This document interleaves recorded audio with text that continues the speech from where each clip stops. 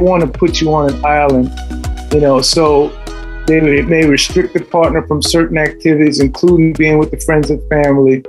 And it's not just arguing anymore. It's continuously abusively belittling their partner, verbal abuse, making them feel less than a lady or a man,